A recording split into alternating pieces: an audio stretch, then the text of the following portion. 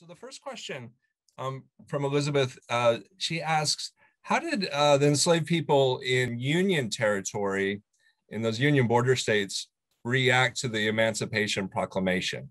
The fact that it didn't affect them. Yeah, that's a great question. They definitely, many of them were already politically mobilized, doing a lot of war work, doing work with what's going to become the precursors to the Freedmen's Bureau, which is going to be a big government institution, right, that's created. So many of them kind of choke it back and continue to do that work because they keep their eyes on focus on expanding this to the rest.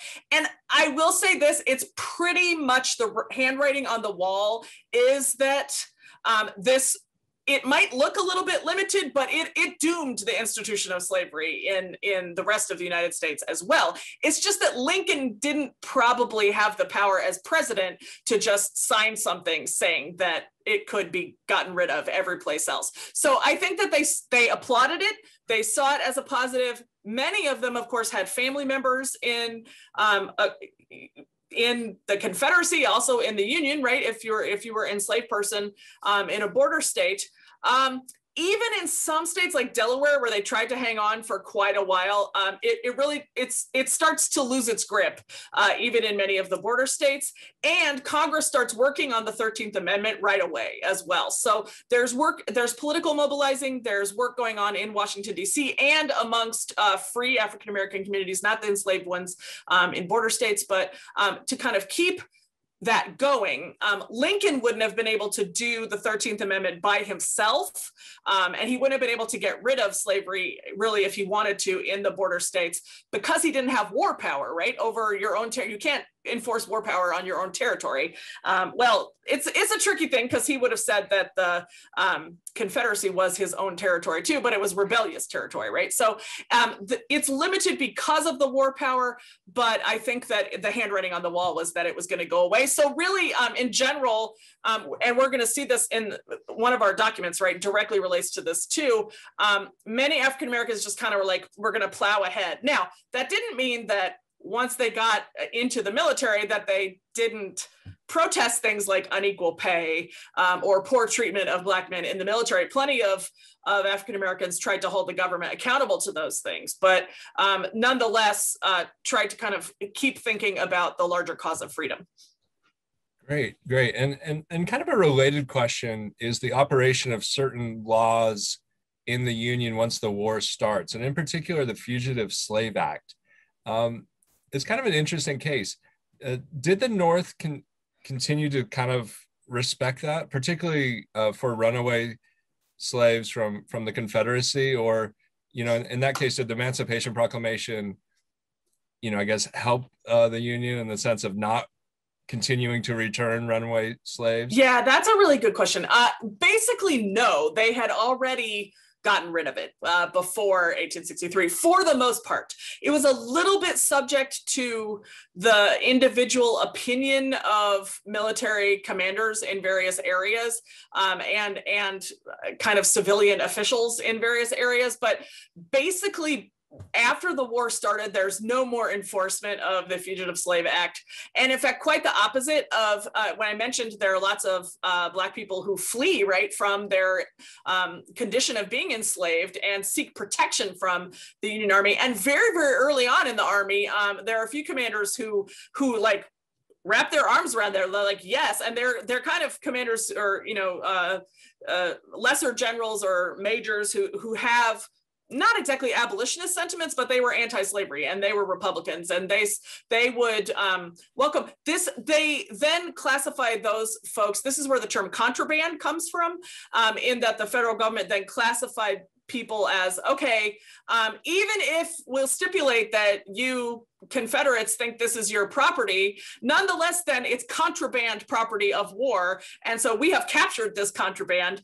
And it was important because a lot of those people went to work for the US military. So even though I said Black men were not allowed to enlist in the US military, many of them did work in what we now would see as logistical or support positions. So basically digging and knocking down trees and doing intelligence work and like all kinds of things. And I don't know of any case of any fugitives being returned like from New York City or Boston or any of the places where they were kind of threatened. And I can't even think of, there is some mob violence still against individual Black families and Black individuals in northern states. I mean, there had been that before the war, but there's no enforcement of the Fugitive Slave Act after 1861, I would say. Okay, no, that's really interesting. And that term contraband is something that my students always seize upon. And it seems that the North is being kind of clever in using that term. And, and kind of like you said, if the Southerners are going to call their human laborers property, well, for this convenience of war, that works out pretty well. Even Lincoln uses it in the Emancipation Proclamation, right? That term. Yeah. I mean, it's kind of unfortunate in a way because it buys into the terms of considering, the chattel principle, considering enslaved people as property. But it's doing it in this kind of way to leverage the powers of war to break up the system. So it's kind of like using the system against itself in a way.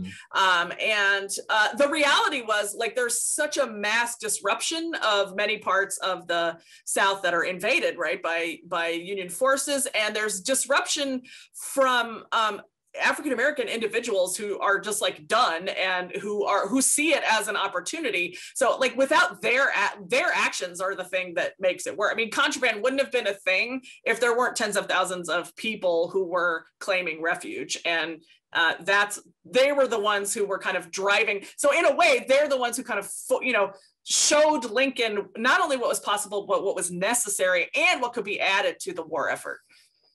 Great. And then we have a question. It's a good question that I don't know the answer to, but I trust that you probably do. Was there African-American service at all in the Mexican-American War? Yeah, I think so. And I'm trying to think. Yes, there was. And I'm not quite sure. The thing I would have to check on is what were the terms of service. So I don't know whether, for instance, I mean, they're totally integrated units, even, in the War of 1812 and in the Revolutionary War and in some of the Indian wars as well, that there are mixed units of Black and white and also militias coming in and out. But there are still state militias that are kind of federalized in the Mexican War. So I suspect that's a point. I can't think of, I can't tell you like a lot of specifics, but I know there were Black troops in the Mexican War. And, but it would be interesting to think about maybe what was learned, because a lot of the big military leaders on both sides of the Civil War were either lesser officers or enlisted men or just kind of coming out of West Point during the Mexican War, kind of received their military education in between the 1830s and the 1840s in that kind of era. And so it would be interesting to kind of go, I don't know enough detail to give you a great answer, but yes, there were Black troops in the Mexican War.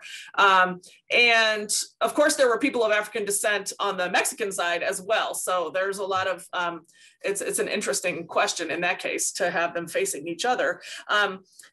Yeah, and it's so important. So then even, and I didn't mention this and I should have, but of course then even when Black men are enlisted in the US military, in the Army, they are in segregated units. So they are kept in the colored troops and they are segregated, which is actually an innovation in the US military, because that is not, although there were some segregated companies in previous wars, most of Black soldiers were not segregated in previous wars. So I think a lot of people are surprised that that's a change from previous precedent in the military. Yeah. Well, great. I'm gonna use the moderator's prerogative to ask you a question. It's a huge question. You don't have to give a huge answer. Give a small answer. But I love how you talked about, it's still not inevitable that the North would have won. I've been kind of preaching that this whole year, that the worst swear word in history is inevitable. I'm glad I piggybacked on that. Yeah. Once we decide that, we're out of business as historians, right? There's no reason to explain how or why things happen. In thinking in those terms, what do you think was the best opportunity for the South to win the Civil War? I know a lot of military historians debate, Lee's invasions into the North, how smart that was, that maybe it would have been wiser to fight a more defensive war. But what's your take on sort of that big military history question? So I'll give like a tiny two-part answer. So I think the best chance to maybe continue the Confederacy as a national entity and therefore not lose the war or leverage things so that the North gave up and just let the Confederacy go, which would basically be winning, would probably have been that more defensive answer. And to fight a defensive war, maybe they could have stretched it out into a war of attrition or a longer conflict, kind of as the Americans did in the American Revolutionary War. It's not that the US won the Revolutionary War, it's more of like the British were like, whatever, just get away from us, And so that might have taken place if there had been a stronger defense, or if Britain and France had broken the naval blockade. I think if Britain had come in on the side of the Confederacy and broken the blockade, that would have strengthened the defensive war and could have been enough to win it. Alternately, if you really want to say, okay, could the Confederacy have, booyah, won the US Civil War? This is where I kind of was downplaying Gettysburg versus Vicksburg, but I actually think, let's say there's like some huge Confederate victory at Gettysburg, that could have gone very differently. They could have captured Washington, D.C. They could, there are a lot of questions about that, or even like Second Bull Run. I think invading more successfully Union territory, and particularly Washington, D.C. was very vulnerable. The federal government did a lot to try to shore it up. There's a lot of interesting studies about like the use of Alexandria, Virginia as a defense against D.C. If you capture the other side's capital, you usually win. I mean, it's honestly true. And so that I think, there is some reality now, I'm not just speaking here. There's also video games and novels, and there's like a million other things that look at that counterfactual. What if the Confederates had won at Gettysburg? So I just think because of the location, if that had been a big decisive victory that then had enabled, if you also maybe, or both, if they hadn't lost Vicksburg and Gettysburg in the same week, like you could have still resupplied with more troops from the West, more Texans flooding into Pennsylvania, but that is very far-fetched and very much not what happened. Yeah.